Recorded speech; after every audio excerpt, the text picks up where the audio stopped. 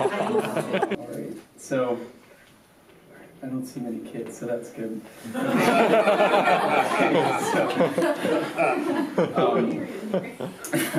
Very, very sweaty fingers. Palms are sweaty. Mom's spaghetti. Gödel, the famous mathematician, the big one who gave mathematics an existential crisis with his incompleteness theorem, he starved himself to death when his wife got sick because he was afraid of being poisoned and couldn't cook for himself. Right now it's called Super Funk Deluxe. Woo! Yeah. It's basically about sexuality and being a part of the church and kind of how restricted that could be and like repressed, I guess. Yeah, so anyway, here it is. I was so scared, my heart turned tired,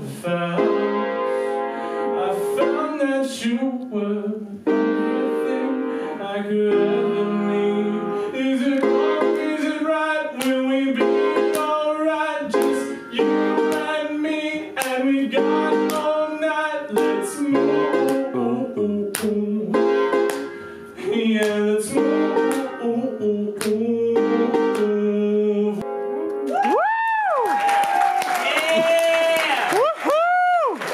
I've never been an obsessive person.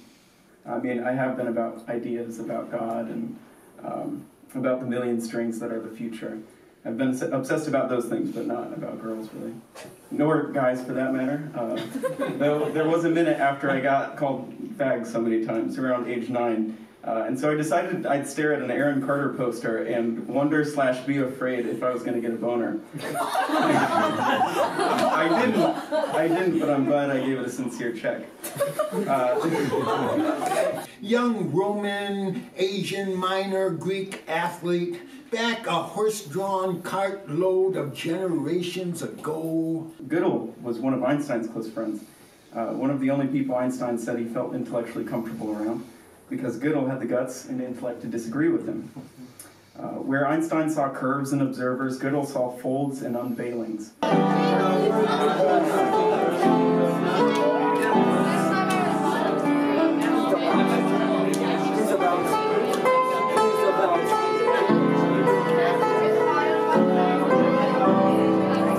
But my friend who died a month ago, actually died last year a month ago today, went out with his mom and got gluten-free spaghetti. She asked me what my last memory of him was, and I lied, and felt something in me shrink very, very small, like the Grinch, but opposite, 5 times smaller. And when you're that small, there's not a lot of room for thinking, and so the lies are usually short and have short logic. I've spent my life recovering from my life, recovering from myself. How's it happen a man ends up on the street homeless? How does it work that nobody claims you? She was my love, she was my queen, and now 1,000 years between. Gödel's incompleteness theorem, by the way, it isn't complicated. Right there. The statement on the other side of this card is false. That's what one side says, and the other says the other side of this card is true. And this might seem lame, but it isn't just a language game. It says you can't trust even the most banal sense objects. All you can trust is sincerity. And you can't trust sincerity without both its spoken truth and its validation through action, through its total consequence. Lies have short logic. A single, honest conversation has more logical depth in it than even our best mathematical proofs. I told my dead friend, I told his mom that we smoked some weed, watched a movie, and then slept in the same bed. What movie? Was the weed good? Why did you sleep together? What movie? What movie? What movie? What movie did you watch? The question seemed infinite, absolutely infinite, like it went all the way back to the Big Bang and back to that present moment. There is only adapt, suck it up, deal with it, Wu-Ching.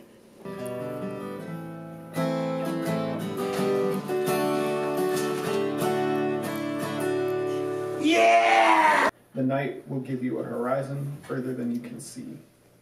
You must learn one thing the world was made to be free in. Give up all the other worlds except the one to which you belong. I just wrote this today at the coffee shop below my apartment.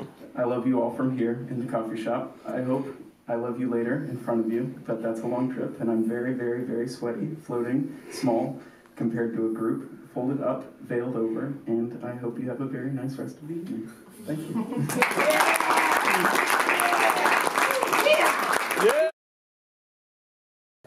Like I said, I had 2 daughters, and in a lot of ways I had always wanted a boy too, but I always was grateful that I didn't have a son, because I was never the kind of dad that was into sports or into, tools or like those kinds of things. I was a film student, so I was into movies, but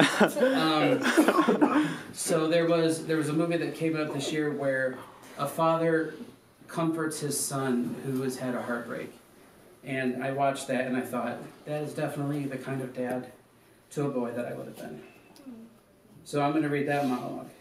It says, when you least expect it, nature has cunning ways of finding our weakest spot. Just remember, I am here. Right now you may not want to feel anything. Perhaps you never wish to feel anything. And perhaps it's not to me that you want to speak about these things. But feel something you obviously did. You had a beautiful friendship, maybe more than a friendship, and I envy you.